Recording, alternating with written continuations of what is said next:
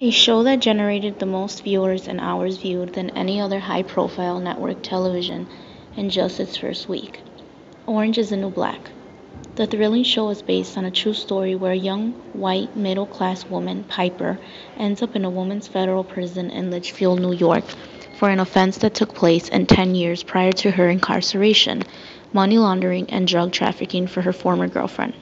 The Latina inmates starring in this television series all portray a stereotypical depiction, not to mention the multitude shown in these women portraying the racial stereotypes. These Latina women are portrayed as oversexed, belligerent, and not to mention the baby bumps shown throughout the show by various cast protagonists.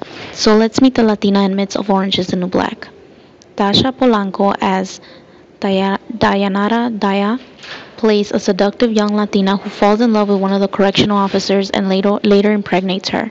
Clearly depicts the stereotypic portrayal of Latina women in pregnancy. Elizabeth Rodriguez as Aleida Diaz, a Latina mother who has 5 kids by 5 different men and neglects all children to be with her boyfriend. She's incarcerated for being an acquaintance of her drug-dealing Latino boyfriend.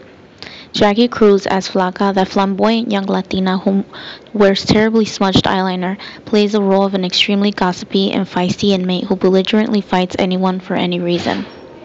Jessica Pimentel as Maria Reese also plays the role of a pregnant inmate in federal prison whose baby is later taken away immediately after she gives birth.